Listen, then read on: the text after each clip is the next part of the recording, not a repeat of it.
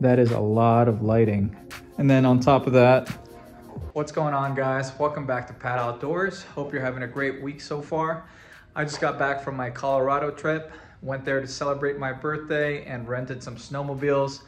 Had a freaking awesome time. Check out that video in case you have not had a chance to do so. But today we are going to be working on my Razer MX650 Mini Enduro project. On the last video, we installed some LED strip lighting all around the backside of the frame to make it more visible at night.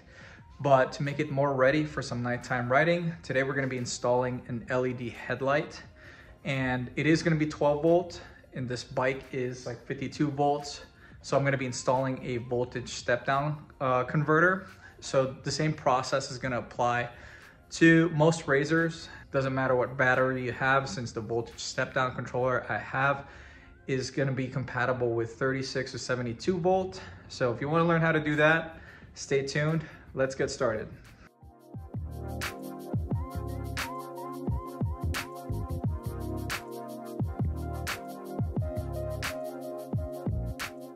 So these are all the items that we're going to be using for today's project. This is just a generic light switch meant for a 7/8 handlebar. Same one I use on all my bikes. This is a Pro Chaser voltage step-down converter. I misspoke earlier, it's actually 48 to 72 volts. So if you have a modded Razer, most likely this will work for you. And it's rated for 10 amp max, so I'm gonna be using a 10 amp inline fuse as well. And then this is the light that we're gonna be using. This is by Nilight. It's the same brand that I always use like on my cars and on my bikes. It's been very reliable. I have not had an issue with a single failure. And I've used four sets of these. So each kit comes with 2, but obviously we're only using one for this bike. I might save the other one for another bike later on, along with the extra switch. I think I got all this for like not even 40 bucks.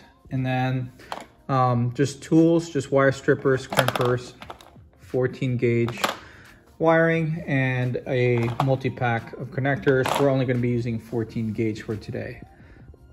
Here's that LED lighting that I was referring to that I installed on the last video. It's got all sorts of different modes and color options.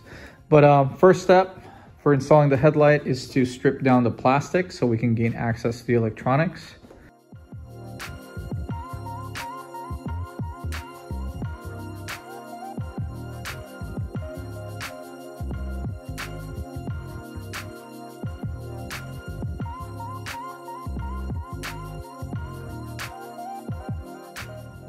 Please ignore how dirty the bike is. Just haven't had time to clean it since we last took it out. But first step is going to be to disconnect the power source. In my case, I have an aftermarket lithium battery, so it's just one big plug. And then we're going to be tapping into these 2 wires going to the controller as a power source for the voltage step-down controller, just positive and negative. Yours should look very similar to this if you have a brushless motor setup. If you still have a factory brushed motor and controller combo, still going to be similar process. Just look for the positive and negative wire going to the controller.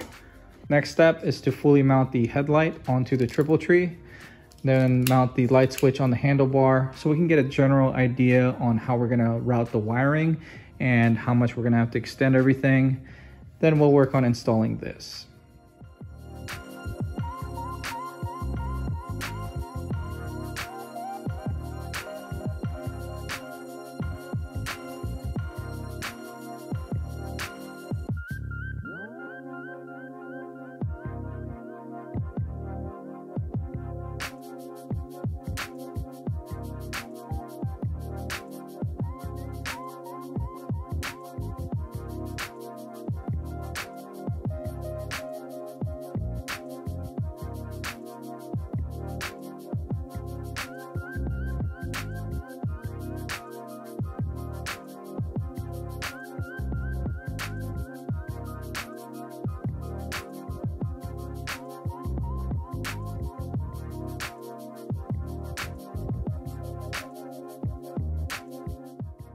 All right, so I'm just gonna quickly go over what we just did here. It's much simpler than it looks.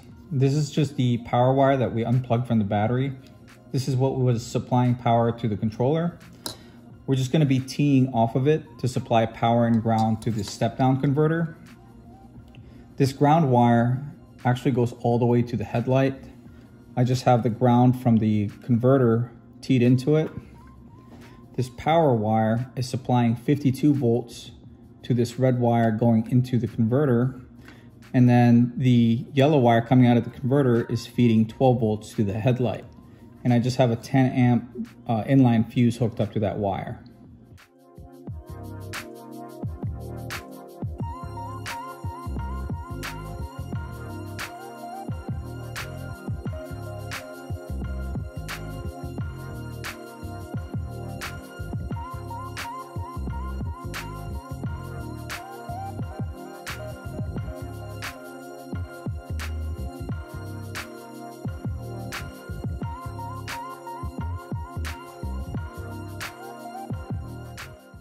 Before I clean up all this wiring, I want to quickly go over how the switch is hooked up.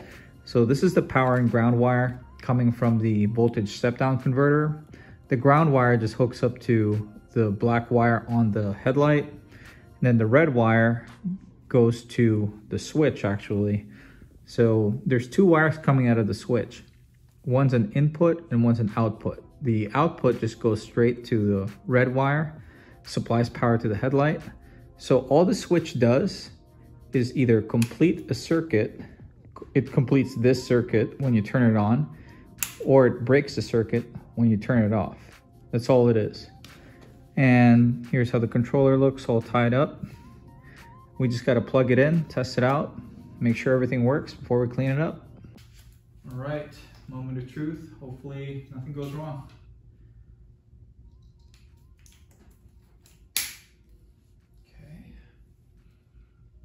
Theory, it works. That is bright. Just to give you guys an idea how bright this light is, look at that. That is a lot of lighting. That's likely the brightest light you've seen on a razor. Show me otherwise. And then on top of that, we still got all this other lighting options. So this thing is definitely bright and visible, ready for some night riding. All right guys, this bike now has all the lighting that I was looking for, but I'm not gonna put it back together just yet. I've still got some additional work I wanna do to it before we do that, but I will leave a link in the description below for all the parts that I use for this project in case you're interested in checking that out. Also, let me know what you guys think of the garage so far. I recently did the flooring and added some lighting, additional insulation. If you have any suggestions, let me know. But if you found today's video helpful in any way, do me a favor and hit that like button. If you like this kind of content, want to keep up with some of my projects, consider subscribing to this channel. But this is going to be it for today. Thank you for watching.